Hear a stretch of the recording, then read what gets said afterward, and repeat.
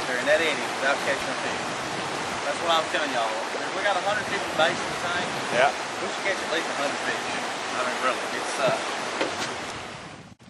Hello folks, my name's Norman O'Neal. I'm a fishing guide out here on the Red River. It's below Lake Texoma. It's great striper fishing and catfishing, actually year-round.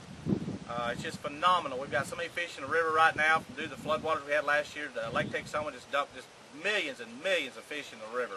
And it's some of the fastest freshwater fishing that you'll ever experience.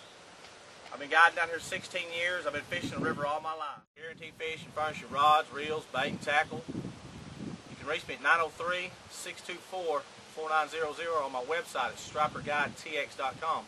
We use these airboats so we can reach these fish when they head back down after the spawn. We'll run 1 inch, 2 inches of water down through there to get to them deep holes. That's after they spawn, they run back down the river.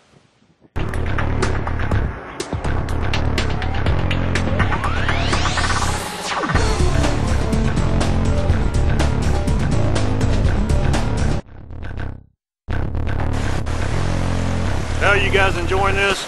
Having a blast. Can't beat this. Been out here several times. It's the best one we've ever had.